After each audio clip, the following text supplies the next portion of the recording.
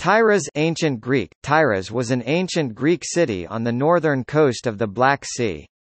It was founded by colonists from Miletus, probably about 600 BC. The city was situated some 10 kilometers from the mouth of the Tyras River, which is now called the Dniester. The surrounding native tribe was called the Tyrajte.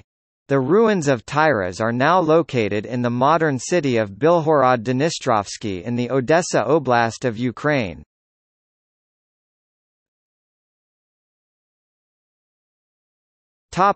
History.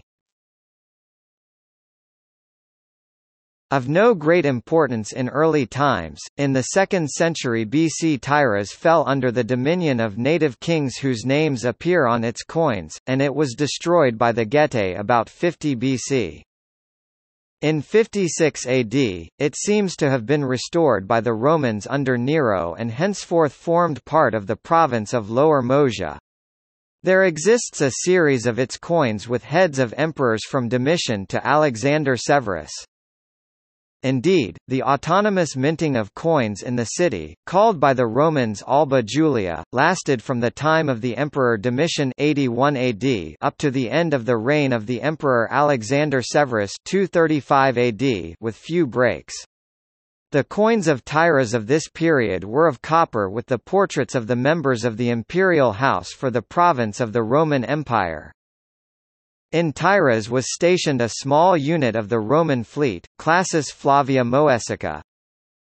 Soon after the time of Alexander Severus, it was partially destroyed by the Goths, but archaeological findings showed that Romans remained there until the end of the 4th century under Theodosius I. Later the Byzantines renamed the city, destroyed by barbarian invasions, with the new name Morokastron, Black Fort. Its government was in the hands of 5 archons, a senate, a popular assembly and a registrar. The images on its coins suggest a trade in wheat, wine and fish.